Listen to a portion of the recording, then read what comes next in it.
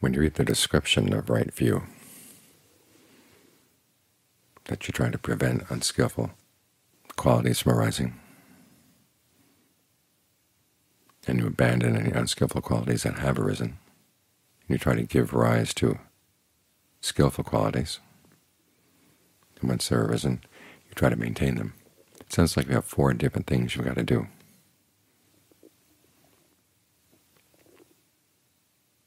The same with the Four Noble Truths. They have 4 duties: to comprehend suffering, to abandon its cause, to realize its cessation, and to develop the path to its cessation. Which may seem like a lot to do all at once. But in actual practice, you notice that the word for meditation is develop, bhavana. You focus on the developing. Like right now you're trying to develop stillness in the mind.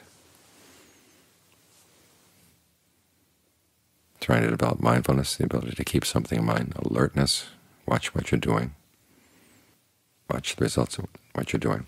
And then ardency, you're trying to do this well. And in trying to do that, it's very natural that things will come up that you have to abandon. The main emphasis is on the developing.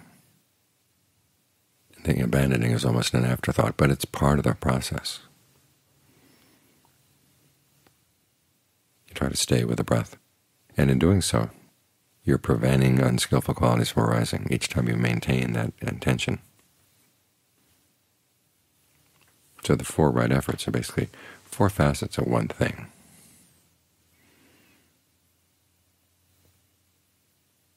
So keep that in mind, that you can maintain your focus here, and you don't have to worry too much about the other duties because they become part and parcel of what you're doing right here.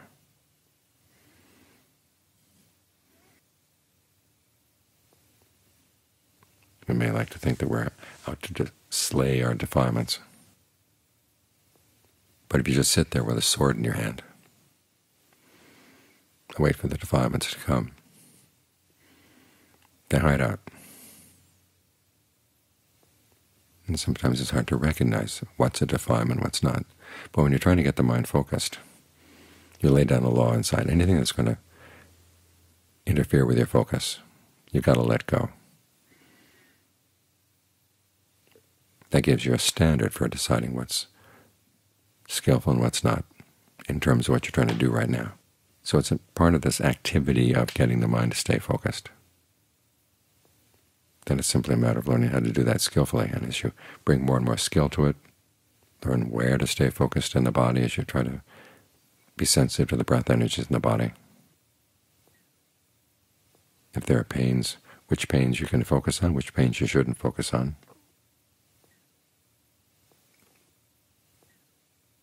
As you deal with these issues, the things that come up and get in the way are obviously obstructions, obviously problems.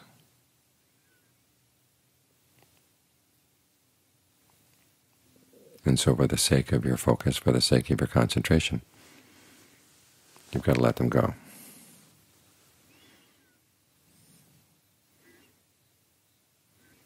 That way you can maintain the sense of oneness here and do various things all at once, like with mindfulness, alertness, and ardency. The Buddha parses them out as 3 separate things. But what are you mindful of? You're mindful to be alert and ardent. What are you alert to? You're alert to what you're remembering and what you're trying to do. And you are ardent in trying to be mindful and alert. These 3 qualities help one another along. And when you finally get them into the right balance, then they become one activity.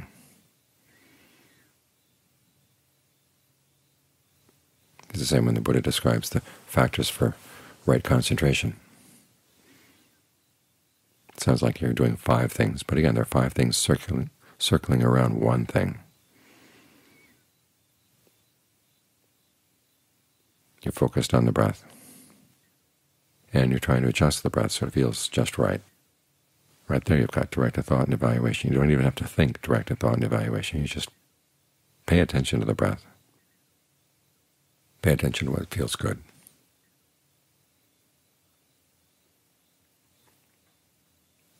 And the sense of ease and and even rapture will come.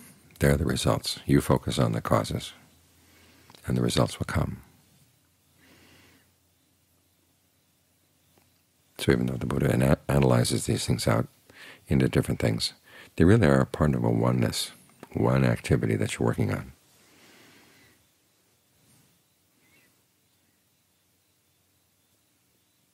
You can think of it as descriptions of the different steps of breath meditation, and it's the same sort of thing.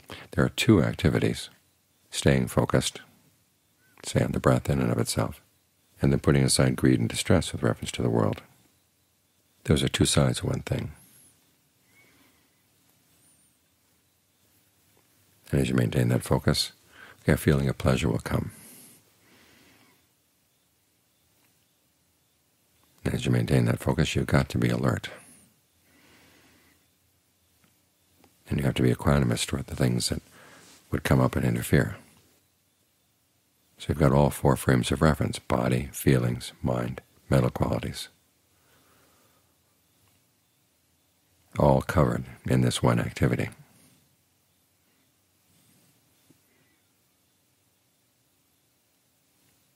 So instead of being scattered among the four this or the five that, your attention gets focused on one, on being focused right here, maintaining your stillness right here.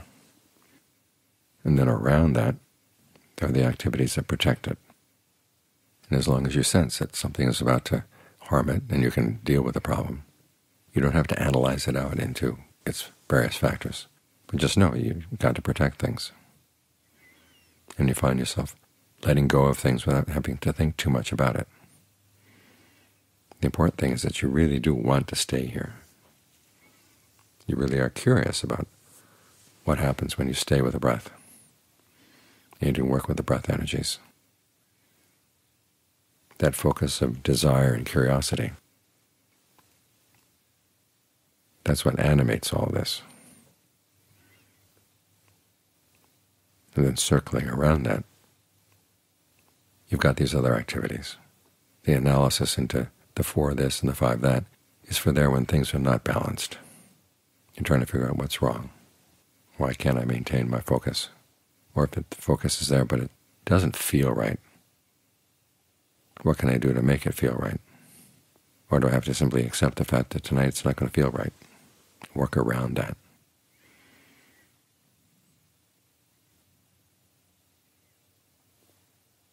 Make sure that the mind, at least, has the right attitude to what you're doing right here. Calm but insistent.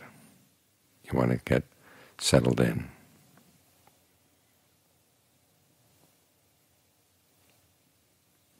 When you see the way in which all these things begin to come together and adhere, that's how the mind can settle down with a sense of well-being.